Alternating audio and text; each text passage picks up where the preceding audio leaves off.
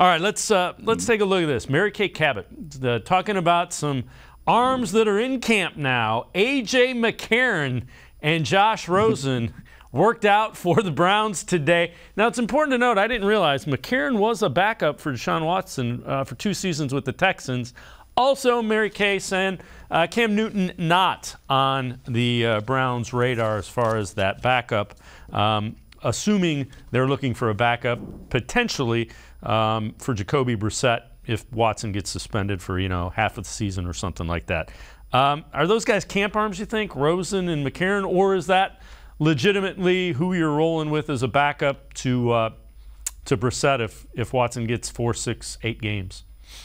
It could be one of two things. I think the most it could be is probably a camp arm, right? Like maybe they bring in somebody to be a camp arm, see if they like them more than what they can get out of Josh Dobbs in the early part of the season whenever the Watson suspension is. Also, it could just be hey, let's see what's up with A.J. McCarron. Let's see how Josh Rosen is doing. If it comes up during the year, if we need another quarterback, hey, we did this research on A.J. McCarron in the summertime to know, hey, we can either, which one do we like more, which one had a better workout.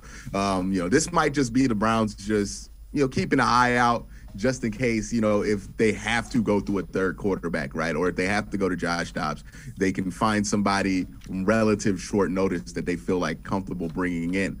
I don't know what the practice squad rules are anymore. I know eligibility is much different than what it was in years past. Might also be a move there, right? When they release the final 53, if they see one of these guys, maybe they're available, they could put them on the practice squad and kind of have them in the same role that they had the fourth string guy last year. I forget his name. Nick Mullins. It was like Blaine Gabbert's backup. Yeah, Nick Mullins. Nick Mullins. Yeah, there's a similar situation there where they didn't really bring him in for camp. They had the younger guy in there last year, but then once it came around, they needed somebody for a game. They brought in Nick Mullins because they were familiar with him because they worked him out. That's all this really is. If they need a guy in a hunch, we're gonna do some research, see who's out there, see how we like them, how they're looking currently.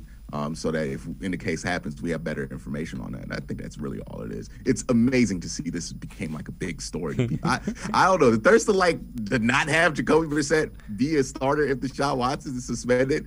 It's one of the weirder fascinations I've seen with the Browns in the storyline ever, because it's like every time another quarterback gets brought up, people jump to, is this the Jacoby? Nah, man. I don't think this is what y'all want it to be. I don't understand it, but I don't know. It's been a weird thing to watch.